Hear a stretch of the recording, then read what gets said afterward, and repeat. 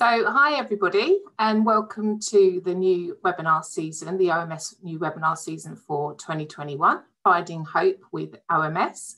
My name's Sian Southward and I'm the Head of Programmes here at OMS, and I'm joining you from London in the UK. It's great to see so many of you from our OMS community joining us tonight. I can see the number of participants ticking up, so hopefully there'll be some more to join us. And I can see that you're joining us across the world tonight. So we're really excited to have you here to kickstart the new season, starting with our introduction to the OMS programme. In a moment, which is the bit that you've all been waiting for, is that I will introduce our guest presenter for the session, Dr. Jonathan White. But before I do that, it's important just to go through a bit of housekeeping rules to keep the webinar running as smoothly as possible for you. So just to note that the session is being recorded and we'll provide you with the details on how to access it at the end of the session. The webinar is planned to run for approximately an hour with 15 minutes allowed at the end for Q&A session. You'll also notice, because this is a Zoom webinar, there's not an audio or video component for our participants. However, it is still an interactive session and you will be able to ask Jonathan some questions using the Q&A tab that you'll see down below. If somebody has already posted a question and you want to show your support for it, you can just click on the thumbs up icon, which is also within that Q&A session. And you can also add additional comments too. Sophie, our digital content officer, is going to be collating all those questions in the background, and I'll be back at the end of the presentation and I'll be putting those forward to Dr. Jonathan. Many thanks to those of you that have submitted questions ahead of the session, and hopefully we'll be able to get to those towards the end of the session. Given the size of the audience, it's possible that we won't get through all the questions tonight, but we will be capturing a list of the top 10 questions and be posting them on our website, so watch that space. And that will also be made available with the video replay and a handout to accompany tonight's presentation. If you are experiencing any technical glitches, try leaving the webinar room and re-entering using the link that we sent you through on your email. And for best results, we do recommend using the Chrome browser to access the webinar. So now, without further ado, I'm going to give a warm welcome to our presenter for this evening for the introduction to the Overcoming MS programme webinar, Dr. Jonathan White, who I'm pleased to welcome to the stage now. Hello, Sian. Hello, everyone. Thank you for that introduction. Just let me share my screen with you all and we'll get started.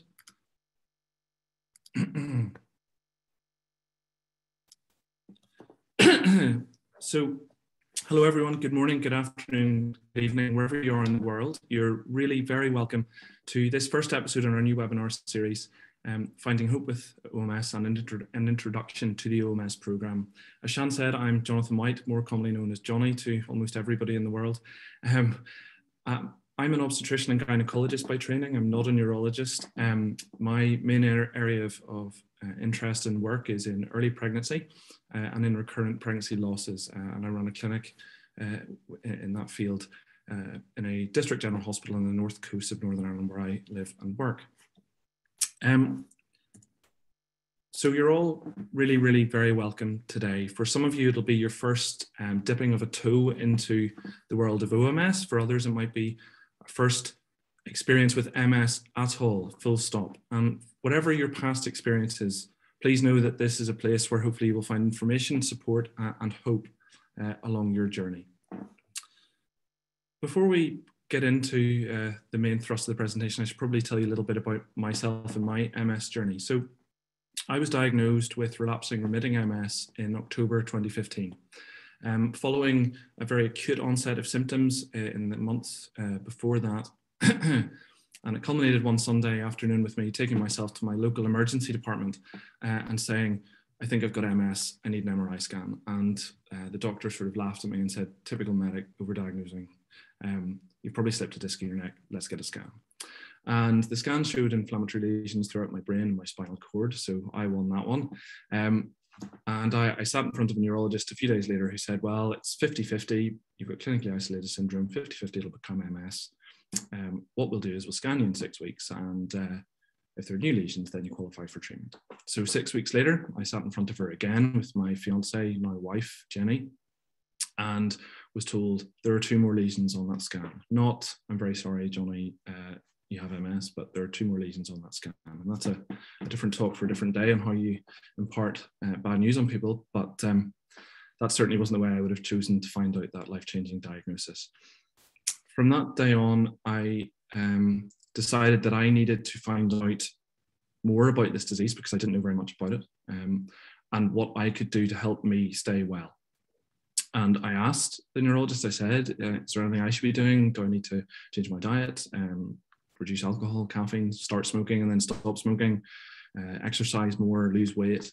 And she said, no, there's no evidence for any of that. Just take the medication that we give you and hope for the best.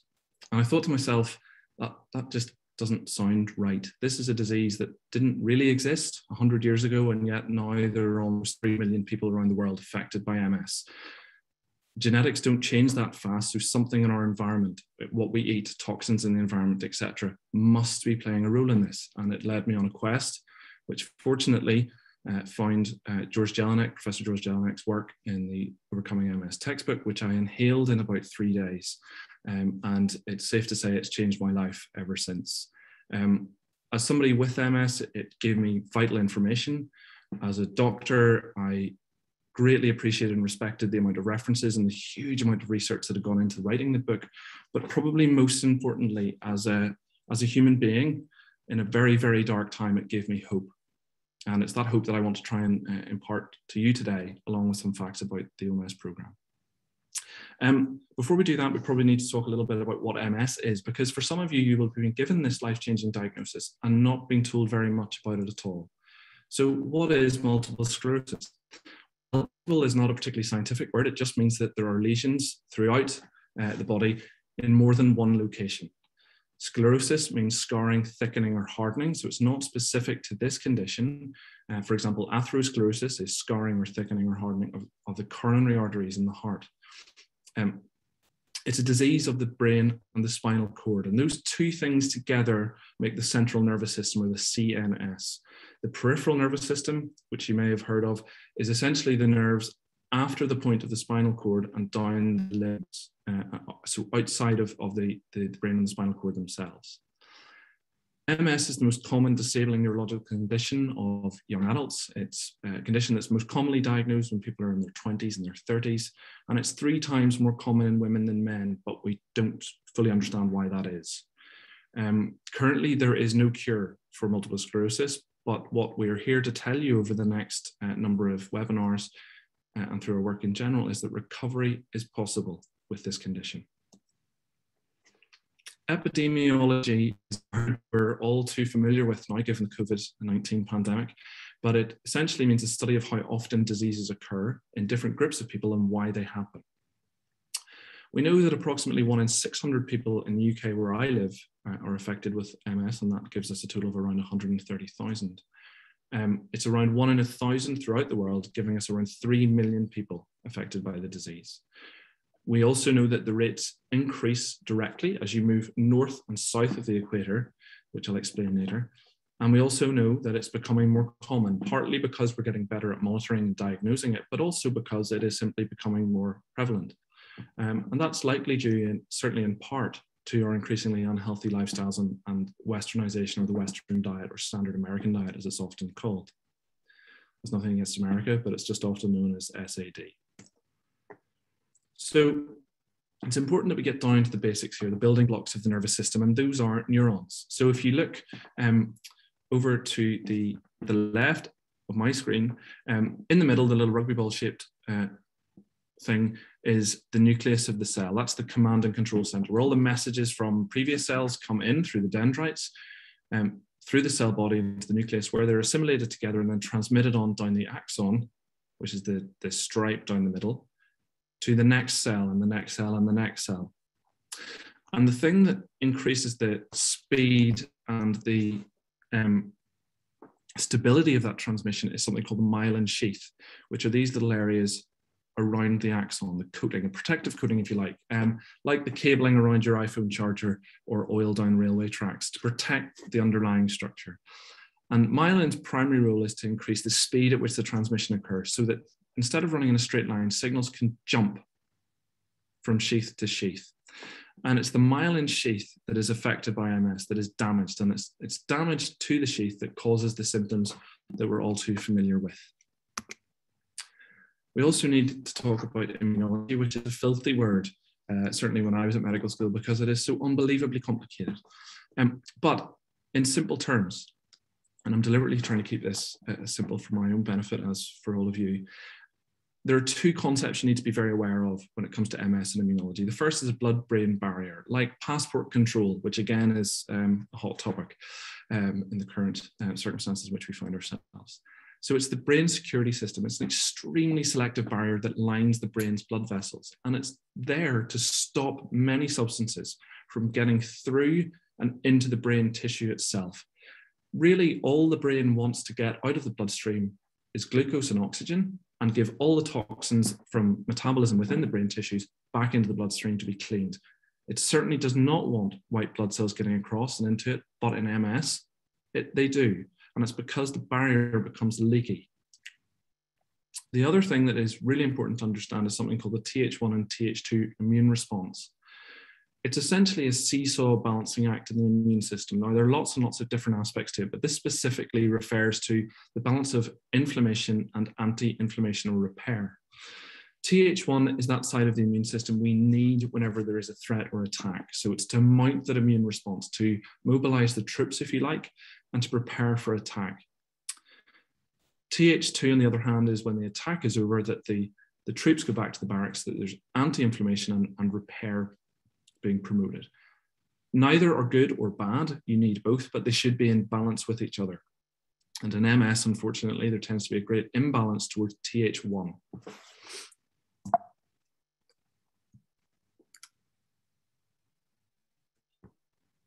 Bear with me. So what is it that happens in MS? Well, it's an inflammatory, demyelinating, which means removal of myelin, condition of the CNS. So the immune system, the immune cells, get across the blood-brain barrier when they shouldn't. The immune system mistakenly attacks the myelin sheath.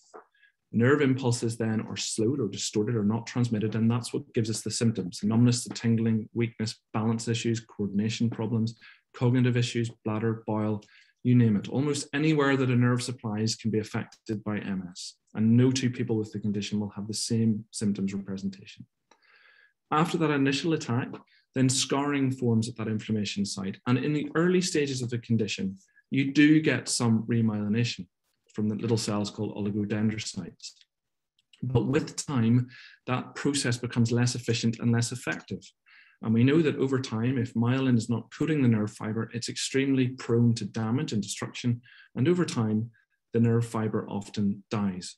Cell death of the nerve fiber is often called axonal loss, which is something that you may have heard of before. So what causes MS? Well, there's not one cause. There's multiple complex interacting factors at play here. In terms of genes, it's not considered a truly genetic disease, and I'll explain why. Firstly, because there's more than 240 genes implicated. There's not one gene for MS that you have or do not have. It's a very complicated mix of lots and lots of genes and their code. We also know that the incidence is in identical twins, so those that share their DNA completely, is only 1 in 4. So if it was a truly genetic disease, both twins would get it. If one had MS, the other should get it, but that's not the case. So it tells us there's something more than genes involved in this condition. We do know, however, that if you have MS, it does increase the risk of your siblings and your children or your offspring being affected. So the risk is approximately 7 times higher for my brother and sister by virtue of my MS, which equates to a risk of around 1 in 37. For my children, it's 5 times higher, so it's a risk of 1 in 67. Remember that in where I live, the risk is approximately 1 in 600 in population. Infection is a really big area of research at the moment. There's no single one agent that's been identified, but there's a great theory or body of work going towards the theory that Epstein-Barr virus that causes glandular fever could be a major contributor to MS. And we know that if it is going to be an infection that's playing a part, it has to be one where there's an abnormal delayed immune response to an infection that can lie dormant within the body. And we know that EBV, glandular fever, can do that.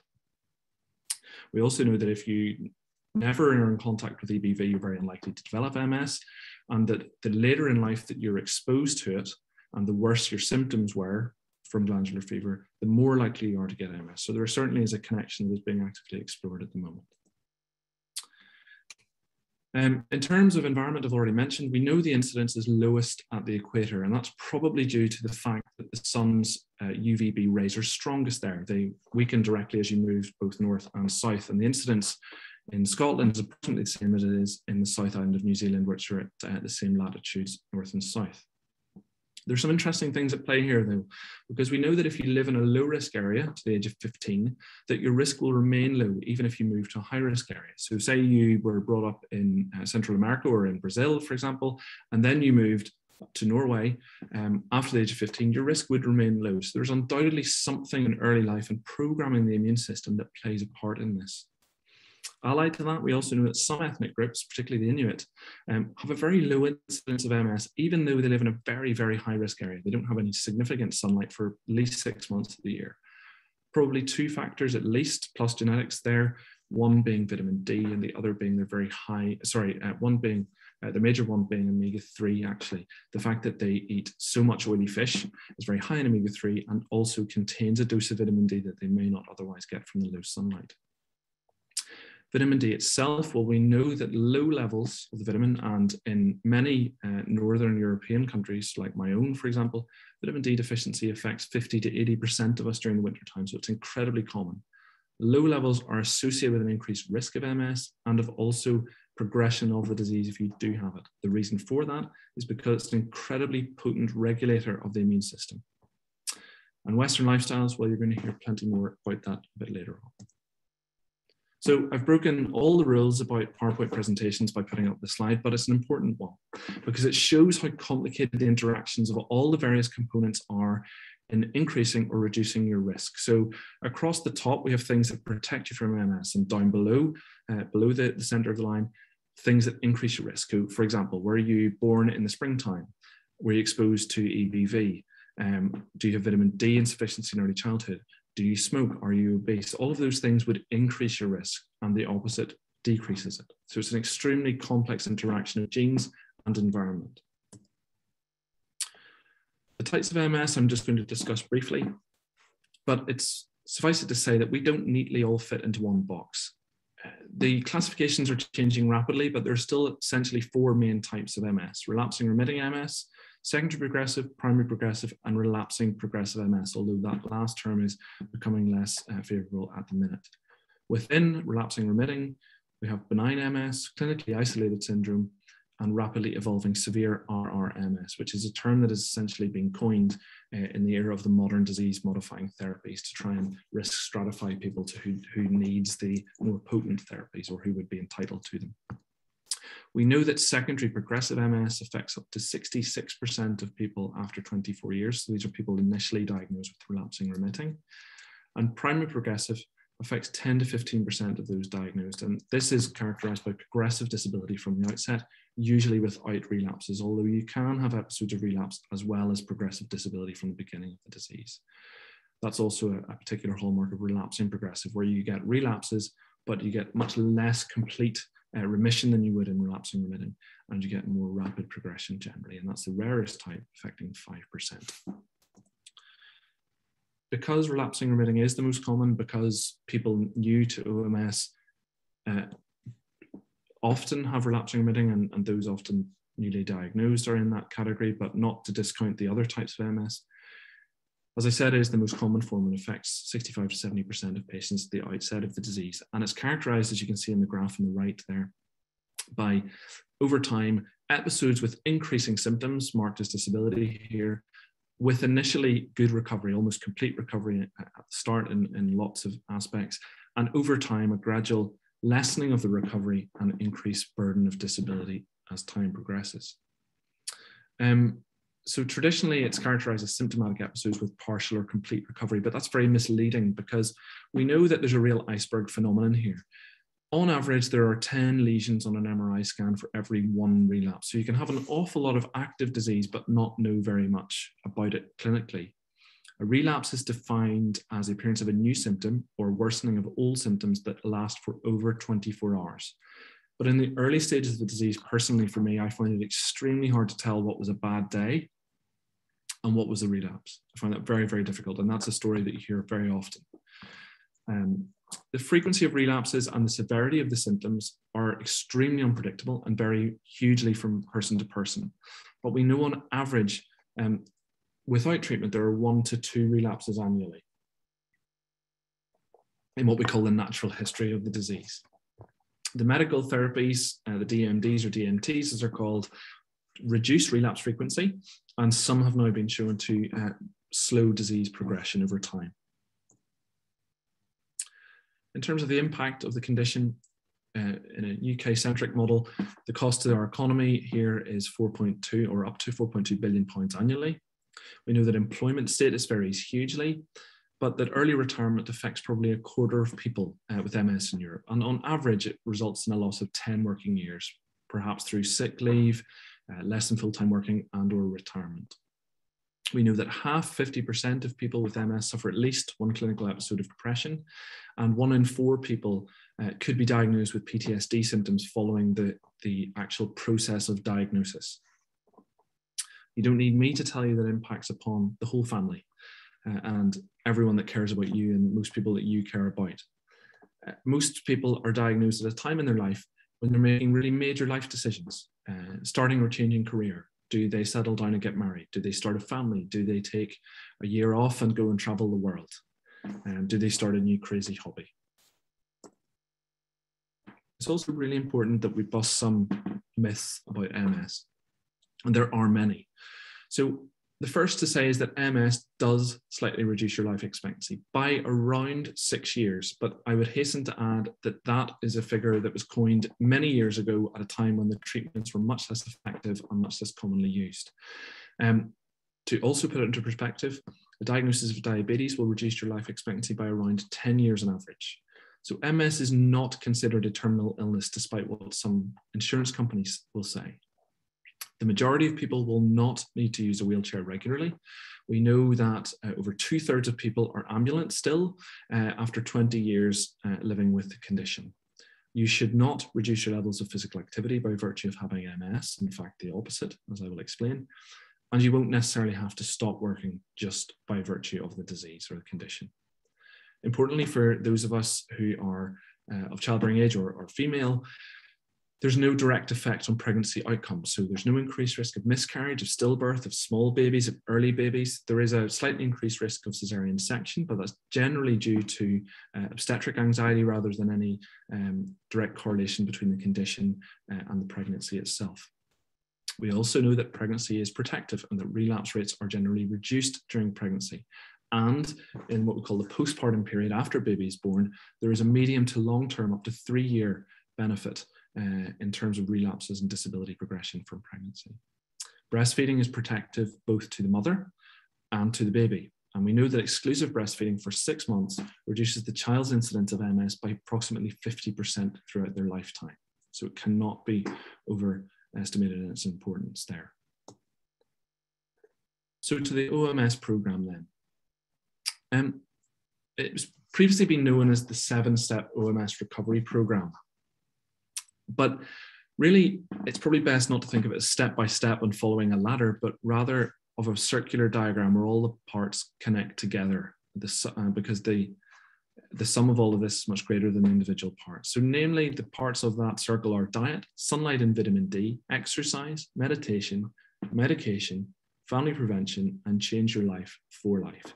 And we're going to spend some time now just going through each of those various components. So if anybody knows anything about the OMS program, they usually know that it involves a diet, and it is the cornerstone of the OMS program.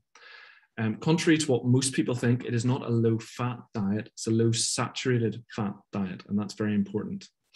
The primary evidence for that comes from Professor Roy Swank, who's the gentleman on the right of the screen, and his pioneering work on the west coast of America in the 1950s, where he followed 150 people with MS and also their families, because in those days people listened to their doctors and did what they were told, and if he said, you're starting this diet for your MS, generally the whole family did the same thing. Remarkably, he followed those people for 34 years, and in fact, actually almost 50 years of follow-up over time. If you think that the average drug trial lasts a year, 2 years, 3, 5 years at most, that is truly astounding. It was also published in The Lancet in 1990, which is consistently one of the highest peer-reviewed journals in terms of rank throughout the world. But unfortunately, his findings were largely ignored by the medical community. To briefly explain why, Professor Swank started his study in a time when evidence-based medicine didn't exist. So he was being judged then when he published his results by a standard that didn't exist when he started.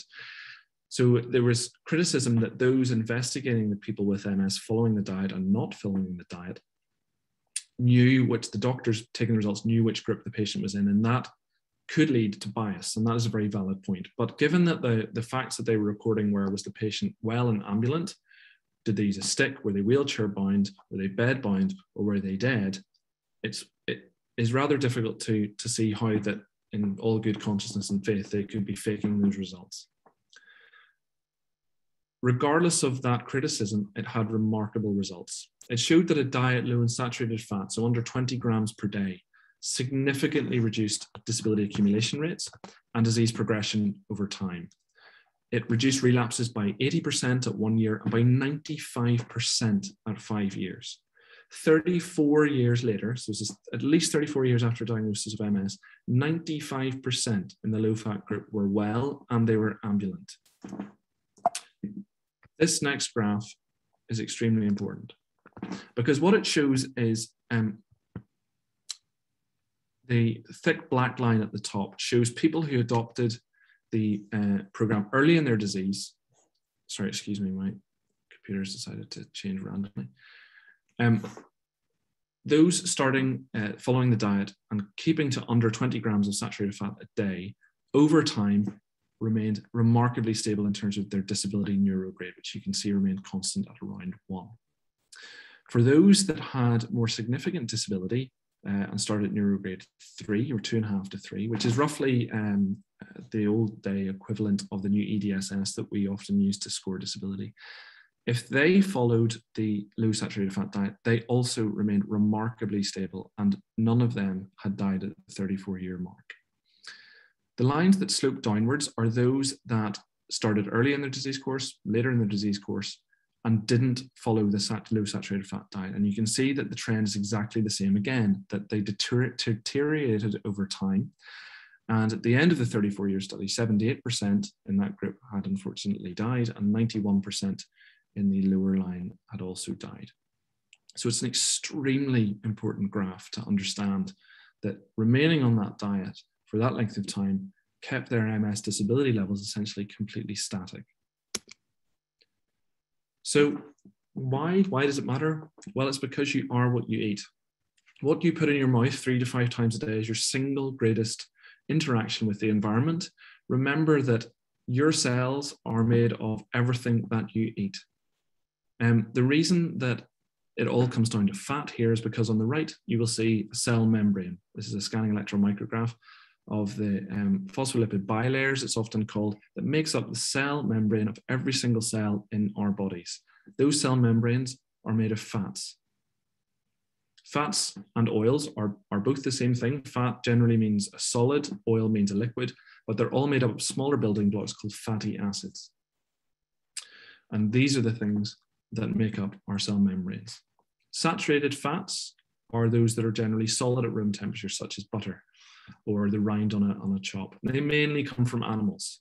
When they are incorporated into the body, They are rigid, they're sticky, they're inflammatory, and they're degenerative. None of these things are something that I want as somebody with a chronic degenerative neurological condition. Polyunsaturated fats, meaning many unsaturated bonds in those little fatty acids, two of which you might have heard of being omega-3 and omega-6, are generally liquids, and they mainly come from plants and from seafoods. These in turn, when they are digested, incorporated into our body and absorbed, make cell membranes soft, flexible, less sticky, and they resist degeneration. Also, these are the building blocks for the signals that the immune system uses to tell other parts of the body to light up inflammation or to rest and repair. So omega-3 are generally very anti-inflammatory, and omega-6 is slightly more complicated, but are also generally pro-inflammatory. We know that diets high in omega-3 shift that all-important immune balance to Th2.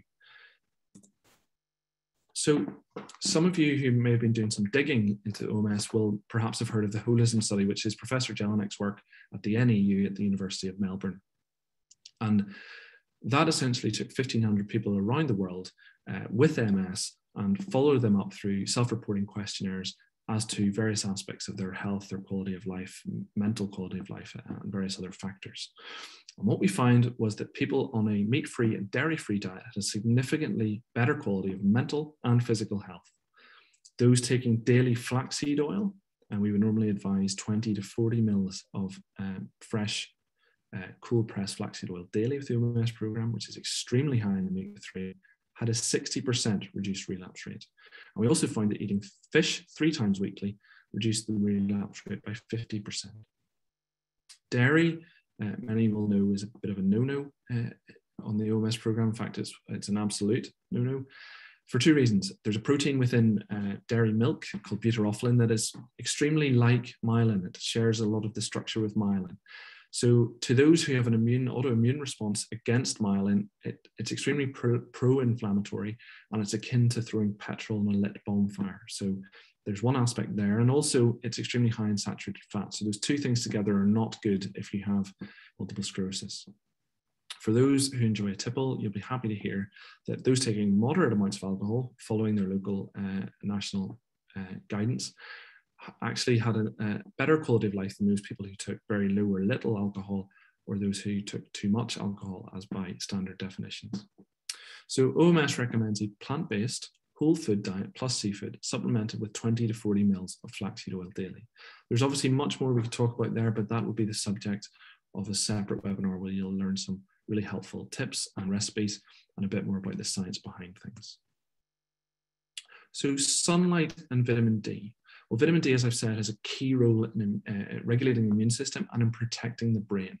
We know that there's evidence in a whole host of conditions for the benefit of vitamin D in terms of reducing depression rates, hypertension or high blood pressure, heart disease, diabetes, some cancers, and in my own field, pregnancy losses. There is substantial evidence, particularly for vitamin D in MS prevention and in reducing the severity of the disease.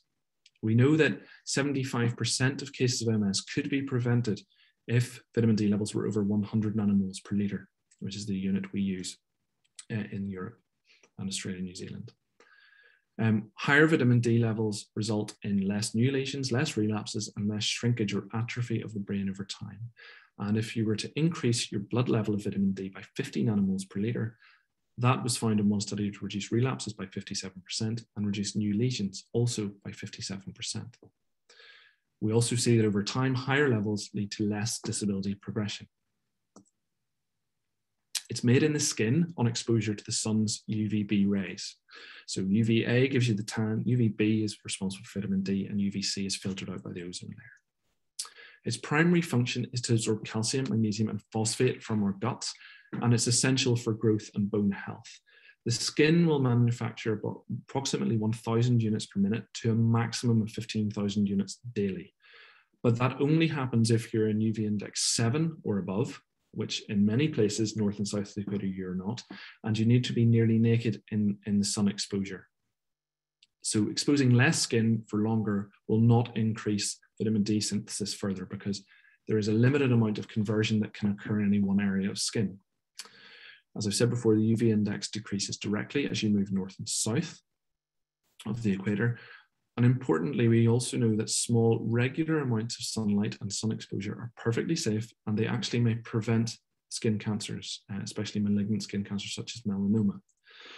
If you are to get out in the sun, it's best to take your 10-15 minutes before you put your sun cream on, and then put the sunscreen on, because even factor 8 or above will completely filter out UVB. Of course, you should stop at the point before you start to burn if you have very sensitive skin. So in the OMS program, we're aiming for a blood level of 150 to 225 nanomoles per liter, or if you're in America, 60 to 90 nanograms per milliliter. It's really important to say that that level would often be considered high on some laboratory reports, but it is perfectly safe in the vast majority of people. Vitamin D toxicity is extremely rare.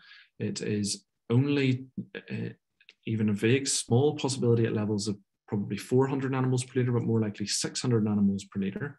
And you need to take huge doses to achieve that. The dose that we advocate is between 5 and 10,000 international units of vitamin D daily, or 15 minutes of sun exposure 3 to 5 times a week. If your levels are very low on your first test or when you're first diagnosed, which is very common, a one-off megadose of say 600,000 units is a very safe way to quickly increase your blood levels. It's safe in pregnancy and breastfeeding, and in fact, it's extra important in breastfeeding and pregnancy. Many governments around the world routinely advise a level or a daily supplement of 400 or at most 800 units daily, but it's important to say that international endocrinology bodies would argue that doses of up to 4,000 units a day for anybody are perfectly safe. So we're not advocating doses much higher than that in certain people, but we also know that 10,000 units a day for the huge majority of people are absolutely safe. We also know that testing of your vitamin D levels can be difficult in the public sector, and the NHS in the UK will often not provide this, even though it only costs £6 to the laboratory to do it. But it can be arranged online. So there are 2 examples there, but depending where you live, there are almost certainly available options. Both of those are around £40 sterling and give you results within about 72 hours.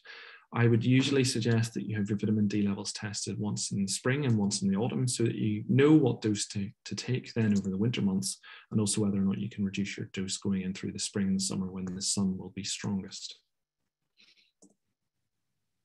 So exercise then. We all know that exercise is good for us and has many positive effects. So it reduces our blood pressure, our cholesterol levels, our risk of infections, protects us against heart disease, stroke, cancers, type 2 diabetes, osteoporosis, and dementia. And it reduces the risk of early death from all causes by up to 30%. In many chronic disease conditions, exercise regularly is as effective as many medications. And in fact, there's a publication today saying that in people with poor sleep habits or lack of sleep, that exercise can be really protective for the brain.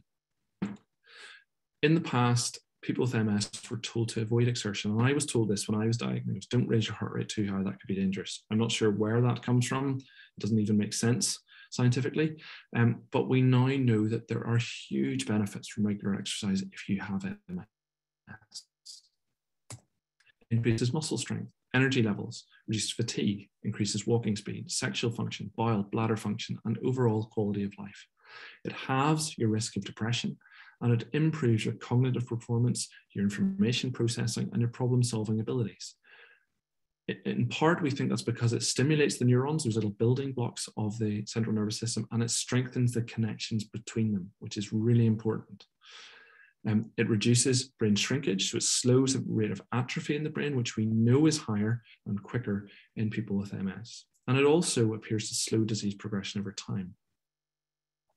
It promotes neuroprotection, neuroregeneration, and unfortunately that little picture has covered up neuroplasticity, which means if there were a block in a road, say by damaged nerve fibers, for example, that the signal can be transmitted around that. And that's an extremely important thing in MS and recovery from relapses. It has marked anti-inflammatory effects, and it promotes that Th2 balance that we've been talking about that's so key. Before I go any further, I just want to give a quick mention to that lovely lady in the top right, who some of you may know is Veronique Gauthier-Simmons, who has been working as an OMS facilitator with me now for, I think, almost 4 years. She is an amazing advocate of yoga, of breath work, of exercise, of movement, of joie de vivre, pardon my French accent. and is a fantastic advocate for the work of OMS. You'll find many of her videos on our OMS website, and I encourage you to have a look at them.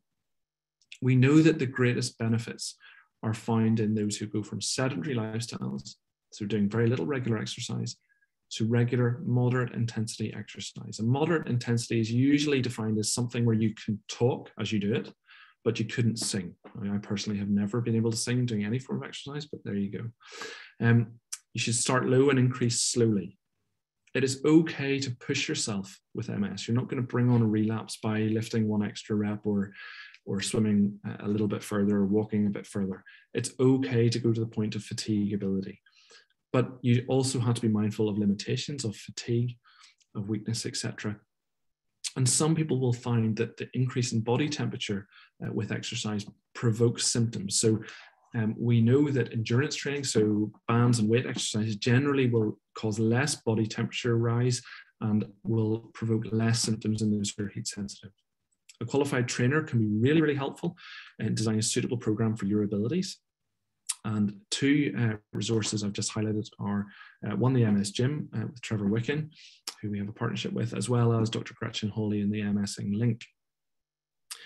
OMS recommends 30 minutes of exercise 3 to 5 times a week. And that is just what the standard recommendation is by many governments around the world. So it's nothing extra, but it is extra important.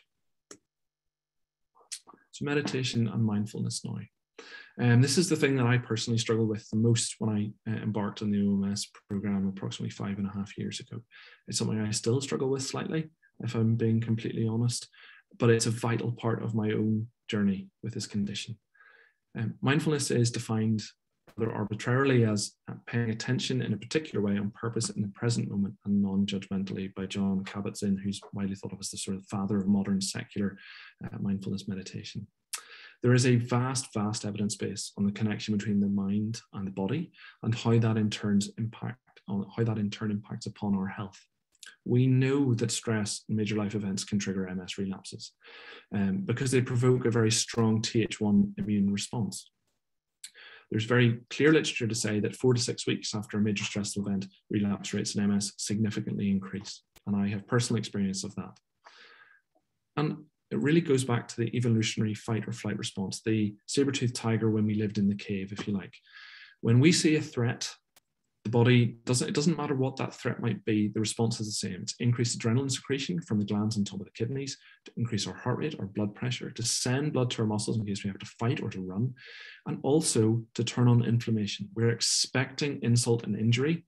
We need to be ready to mobilize the immune system and to thicken the blood in case we have a life-threatening injury and hemorrhage. So those things are okay should there be a short-lived threat, such as a saber-toothed tiger. It's not okay when that threat is imaginary or it's never-ending, potentially, worrying about family, bills, job, commitments.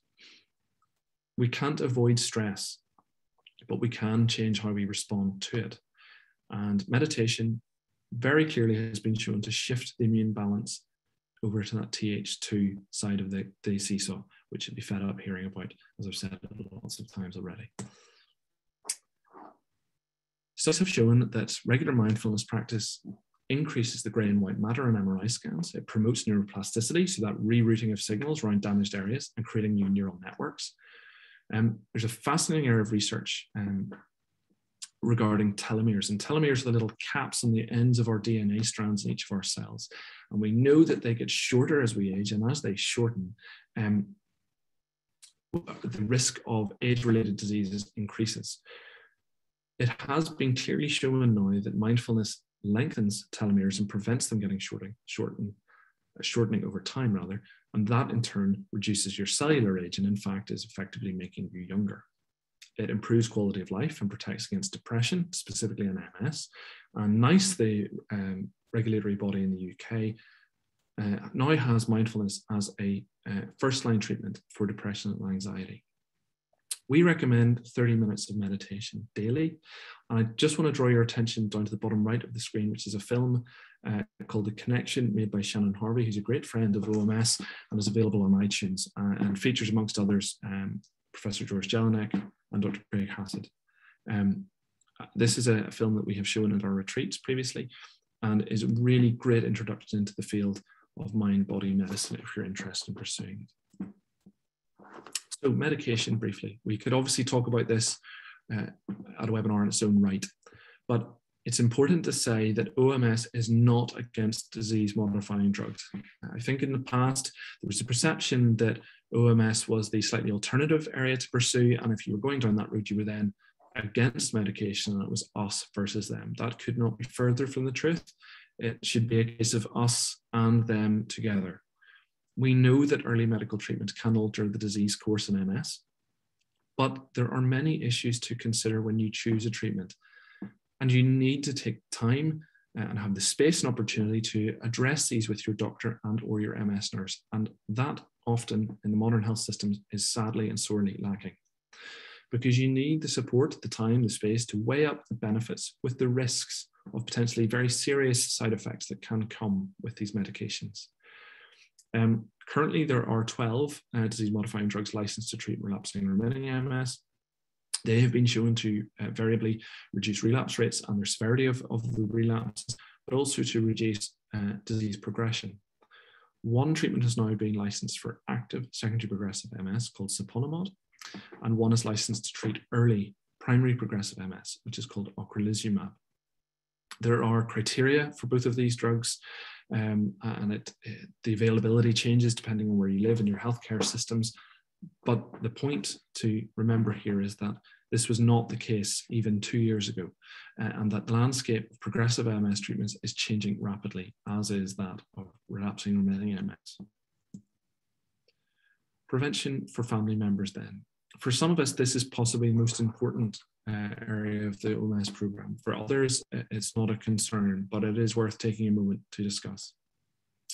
We know probably that genetics accounts for around 25% of an individual's risk of MS. So that remaining 75% is the environment in which you live and what you expose yourself to. So if you think of genes effectively load the gun, but your environment pulls the trigger, is the analogy that's often used. So one really potent pull on the trigger is cigarette smoking. It doubles your risk of developing MS in your lifetime, and you're 4 times more likely to develop progressive MS, and on average 8 years earlier. And that's a dose-dependent effect. So the more you smoke, the more likely it is. Passive smoking around a child doubles their lifetime risk of MS. So it's vitally important that you keep children away from passive smoking. And of course, smoking in general. Vitamin D, we know that low dose frequent sun exposure, or in the winter time, 5,000 units daily, aiming for a level of 100 nanomoles per liter. This is prevention rather than people who already have MS, is perfectly safe and could reduce the incidence of MS, as I said, by around 75%. The dose for children and babies is lower and is usually 1,000 units per 10 kilograms. But that supplementation with vitamin D for babies should start for the mum in her pregnancy. Diets, it's difficult obviously to study diets in people who don't have MS and follow them up to find out what the outcomes were, but Swank did do that. And in the families that adopted the low saturated fat diet, there were 0 reported cases of MS. So we would extrapolate that with the slightly updated and changed version of the OMS program, which is, reflects modern understanding of dietetics, which is plant-based and whole food, plus or minus seafood, that should also have a protective and positive effect with additional supplementary flaxseed oil to provide omega-3. Stress is unavoidable, but we can stress better. We can find ways of coping with stress, of managing our stress, and doing it together as a family unit and with your friends. As Benjamin Franklin said, an ounce of prevention is worth a pound of cure, and never a truer word was spoken. So to hark back to the holism study and what it showed about the program in general, well, improved health outcomes with the OMS program. A 60% relapse rate reduction with flaxseed oil, 42% less chance of disability progression with a healthy fat diet, reducing relapse rates by 1/3 on any dose of vitamin D, and a significant risk reduction in depression and fatigue levels. Part 2 of holism is now being analysed to see how these changes to lifestyle affect MS in the long term. put into a rather complicated regression analysis, if we look across the variables going down the columns, so disability, quality of life, etc., and on the right, lifestyle factors such as smoking or alcohol use. Green is positive, orange is a negative effect, and the greater the size of the arrow, the greater the effect. So for example, the healthy diet reduced disability levels. Flaxseed oil had a greater effect, for example, as did moderate to high physical activity levels. You'll note that there are a couple of orange. Most of these refer to the fact that possibly people with higher disability levels were doing more meditation to try and help their disability, therefore the correlation. And we also know that depression and fatigue in the early stages, of DMDs, when the first holism was done, there was a really strong correlation with certainly the interferons causing fatigue, flu-like symptoms, associated depression. But generally, the take-home message from that slide is of the many and varied benefits in terms of all aspects of our lifestyle and many aspects then of quality of life and relapse rates, etc., through the OMS program. A further study performed by Professor Jelinek's team is called the Stop MS study. So these follow people who have been to an OMS-style retreat and then following them for 5 years following that 5-day residential retreat. If we look at the blue line, which is the overall quality of life, we see a very rapid increase in the first year, so a 10% positive increase measure of quality of life. And at the 5-year mark, that changes 20%. So on average, the average person has a 20% increase in their overall physical quality of life, and even greater benefit in terms of their mental health quality. There's not many interventions in the world of MS that would quote rates such as that. Remember, this is a condition that's traditionally associated with decline over time, not improvement. So the last aspect is about changing your life and changing it for the rest of your life and for life. On the top right, you see the acronym SMART. And this is a bit of a buzzword used in the science of change at the moment, that if you're any variable you're changing should be a specific, measurable, achievable, realistic, and timely change. You are not to blame for getting MS, but you are the best person to deal with it. The way that OMS firmly believes is the best way to deal with it is to eat a plant-based whole food diet plus seafood, if you like, with daily flaxseed oil to get enough vitamin D, either through sunlight or by taking 5,000 to 10,000 units a day. Exercise for 30 minutes, 3 to 5 times per week. Meditate for 30 minutes daily, work with your doctor and take medication if it's necessary and right for you, and prevention for your family members. All the elements we've talked about are effective in their own right, but the Stop MS study shows that they work best when they're put together. But this is a choice, and it's your choice. I believe, as do many people, increasing numbers of people around the world, that the scientific evidence behind the OMS program is extremely compelling and gets stronger all the time. But we can't make you make that change. The choice is yours. We know that changing habits, it can be difficult and it can take time. On average, it's around 66 days to change a habit. And the odd slip up along the way doesn't materially affect the outcome, the formation of new habits. I want to just point out a book that I read about a year, well, maybe 2 years ago now, that I found remarkable and so interesting and really clarified for me the science of change. It's by James Clear. It's called Atomic Habits. And it's to do with the tiny, tiny little changes that we can make in our daily lives that cumulatively have a massive positive impact. The analogy often uses about the Sky cycling team, and they made all these micro gains in terms of bringing their own duvets and pillows, and they found that increased performance by X%, which coupled with Y achieved further improvements. And it's a really fascinating read, and I would recommend it to you. Just as a final thought or two, Dr. Paul Ebersole was a physicist in California in the 1950s. And a real pioneer in that field. And he basically found that over the course of 12 months, 98% of the atoms in your body change. So 12 months from now, 90% of the atoms you currently have will not be there. There's constant turnover and recycling and renewal. So it is never too late to make a change. I can't finish without sharing my own philosophy. For those of you who have heard me speak before, you're going to have to close your ears for 20 seconds because you will have heard it. I am not a great poet. I do enjoy reading, but I'm not greatly learned in the field of literature, but I do love films, and I really love the James Bond films. And I'm a huge fan of Judi Dench, and I love the film Skyfall, and the scene in particular where she's being grilled in the House of Commons Select Committee, and she quotes a poem that her husband taught her, which for me sums up my own philosophy to MS as a condition and to OMS as a way of living. That's by Alfred Lord Tennyson. Though much is taken, much abides, and though we are not now that strength which in old days moved earth and heaven, that which we are, one equal temper of heroic hearts, made weak by time and fate, but strong in will, to strive, to seek, to find, and not to yield. Thank you very much for listening and for joining us today. I hope you have learned something new. I hope it's put you on the path to OMS, or maybe just given you something to think about in your journey with MS. But whatever that might be, I wish you health and happiness and every success. So thank you very much.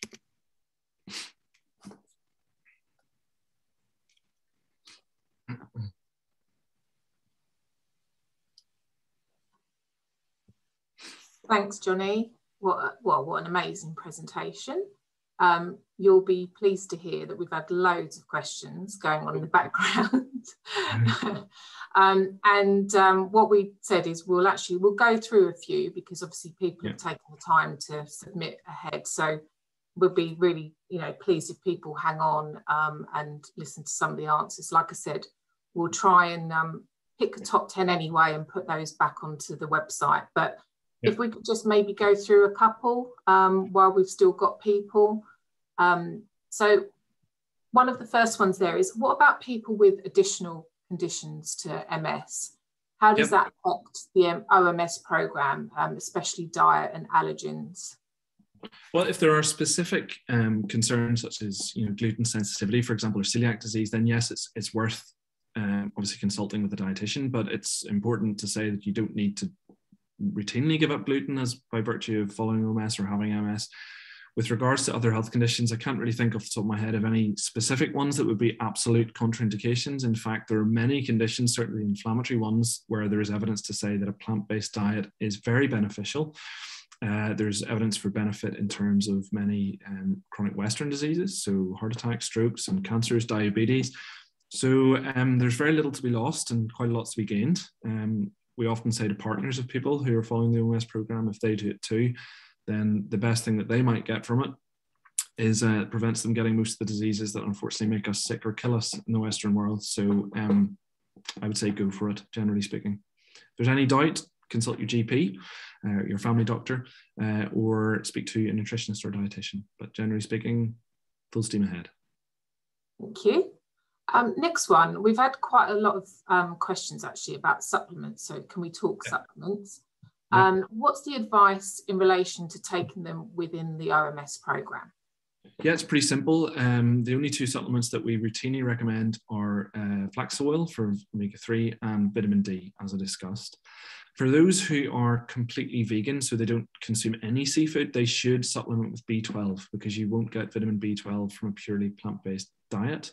You don't need extra B12 by virtue of having MS or following OMS, but you do need to make sure you're meeting that 100% recommended daily allowance a day. Other than that, there are many, many supplements out there. We could list off hundreds of them. The reason that they're not included in the OMS program is because the evidence base for them is not too strong or complete. But generally speaking, there is an additional benefit certainly in taking a multivitamin, for example. In fact, there's evidence to say that people taking multivitamins have an increased all-cause mortality rate. So it's not generally a good idea to throw random supplements into the mix. Certainly, if you're considering one, do a bit of research. If you have a query, send it in to us and I'll be happy to look at it. But it's pretty simple with regards to OMS. The basic supplements are omega-3 and vitamin D. Thank you. Another question here. Can the peripheral nerves get sclerosis and scars? So peripheral nerves are not affected by MS. There is a similar condition that affects peripheral nerves, but it's not multiple sclerosis. That's the central nervous system that's affected. Okay, going back to the program, when are the benefits of the program likely to be felt, and how long do they last for? Yeah, so this is a really good question. I think Shannon's going to plug this a bit later on, but we're always desperate to find out more about people with their MS and with the OMS program. But from the data that we have, we know on average it takes around 3 to 5 years to see the full effect of the program. And if you think that you're having to rebuild every cell in your body from the ground up and change all those little membranes around the cells with the polyunsaturated fatty acids that you're now consuming, it's not a bit of wonder. It's like turning around an oil tanker. So it does take time. But that said, you should expect to start feeling the benefits of it much sooner than that. I know that I started to feel a lot better within a few months of starting the program. And what I would suggest most people or anyone do is to keep a diary of your symptoms so that you know that when you start, I started here and these are the symptoms that I had, and I scored them out. I personally scored them from 1 to 10 as to how bad they were. And I could notice really clearly over the weeks and months that those scores starting out at 8s and 7s were becoming 6s, 5s, 4s, 3s, and in fact some 1s and 0s, which largely, touch wood, remains the case. So it does take time. I'm not going to lie to you and say it's an overnight fix. It's not easy, but the vast majority of people will find benefit from this, and after weeks and months, those benefits should become apparent. In terms of how long they last, which is a very good one, we know that there are certain people who find that they feel much better on the OMS program and then think that they're cured of their MS and they might then fall off the wagon, so to speak.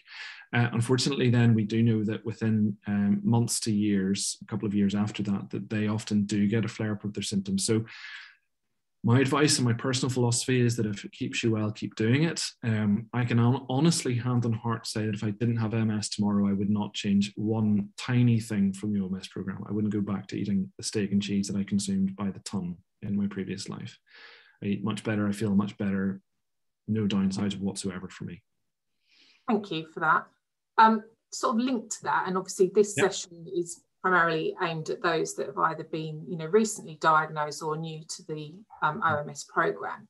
So somebody said it sounds like there are lots of things that we need to do, but where would you recommend is a good place to start? Yeah, I think that's a really, really good, it's a really important question. It can seem totally overwhelming.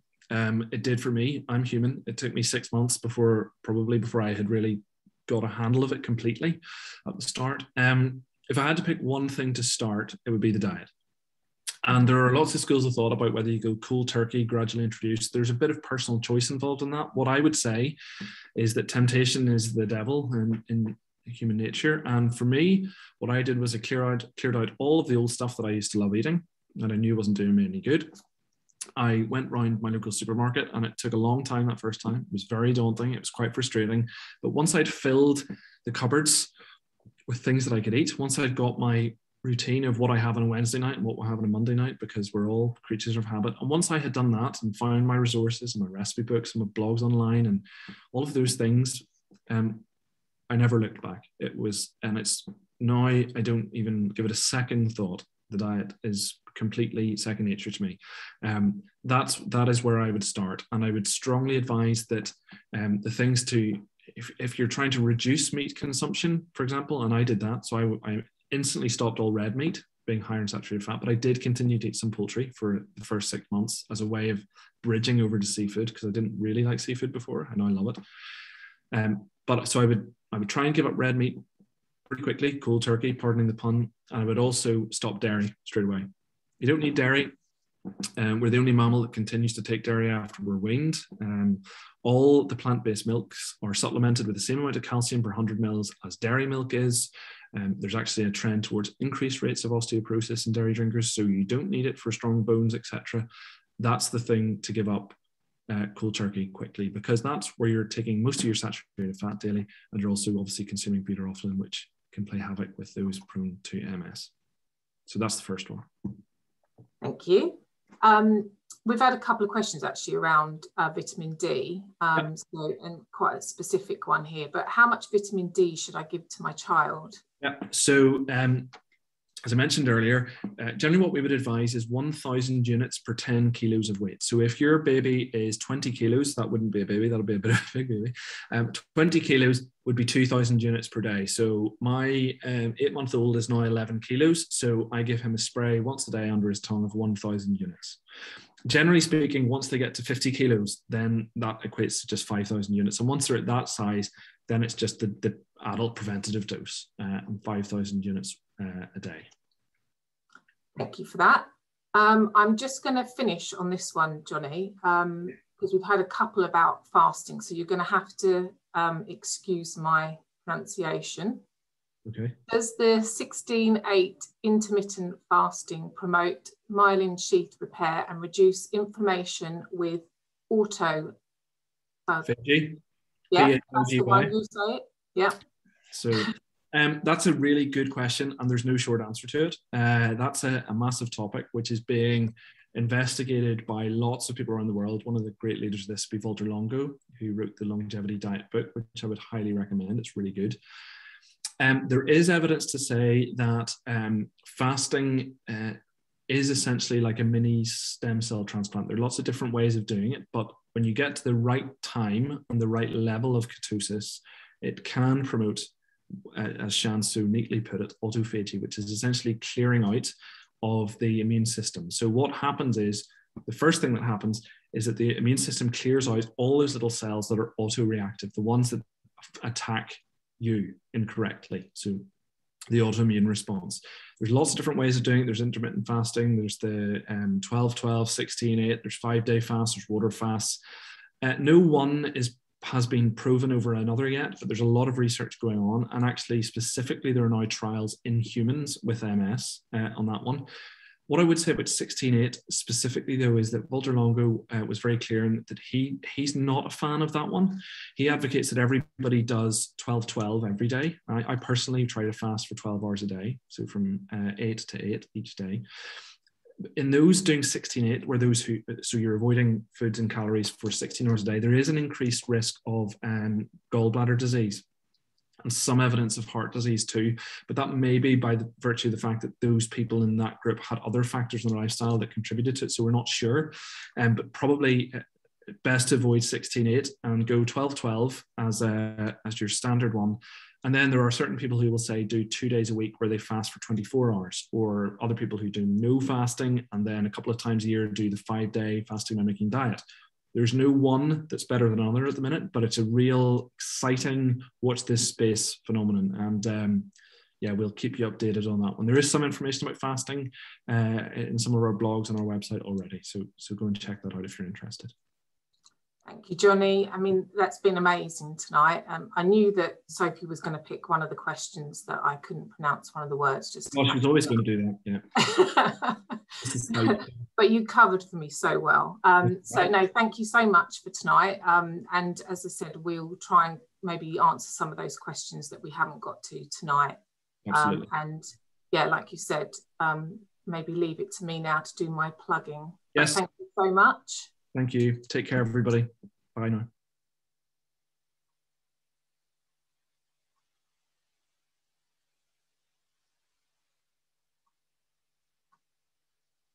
So thank you, everybody, for staying with us tonight. I know that we've overrun a little bit, but I think it was really important to get some of those questions in with Johnny. So really some final words from me, and as Johnny said, to plug away. This is the first of one of our webinars in the new series. So the next one that we're running is on the 21st of July, and that's at 11 o'clock UK time, so 11 AM. And that's Living Well with Progressive MS. Invites for that will be coming out on Friday, but you can also go to the website and register there. You will receive a post-webinar email and the links on here. And that will come out tomorrow via Zoom to everybody that's attended. And that will give you the link back to the website where you can get the video replay and the handout. If you'd like to continue supporting OMS, then please either sign up for the e-newsletter if you haven't already, subscribe to get the free book, or even just listen to one of our podcasts. There's lots of information out there. Hot off the press and an exclusive for tonight is that we have got a new OMS engagement survey for 2021, which is coming soon. And that should be landing in your inboxes next month, so in July. And it's really your opportunity to tell us about you so that we can do better for you. But more on that, but like I said, that's an exclusive tonight. You'll notice for those that are already sort of dropping off that when you leave the webinar, there'll be a survey that will pop up looking for your feedback. So anything that you want to put on there that would help us to improve the webinar going forward. And then of course, there's the address that's on the slide at the moment, the email address, webinars@overcomingms.org. For anything that you'd like to either feedback about this webinar or pose questions for future episodes. So all that's left for me to say is thank you so much for attending tonight and joining Johnny and myself, and a big thank you to Sophie also in the background for facilitating some of those questions. I hope you've enjoyed it as much as I have and hope to see you soon.